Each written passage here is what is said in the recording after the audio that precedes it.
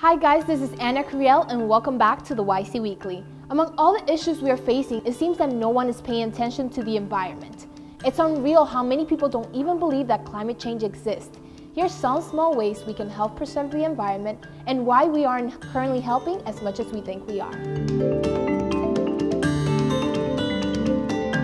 Do you remember when you were in elementary school and all your teachers would tell you about the importance of recycling because it was good for the environment? Well, I'm sorry to tell you this, but most of that stuff ends up in the same landfill anyways, no matter how perfectly you keep your paper and plastic separated. Littering is bad, but it's not actually going to make that much of a difference when it comes to the global environment. This issue is very nuanced in what needs to be changed. Another misconception is that cities are places with some of the most pollutions, but cities like New York are actually cleaner due to how much we rely on late buses and delayed subways instead of cars.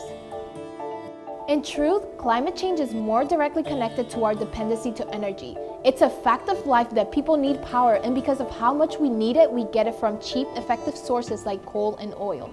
Some countries like China are getting around this by relying more on cleaner energies like solar and wind. As people living in such an influential country, we need to lead by example and pay more attention to the environment and get our politicians to talk more about these issues.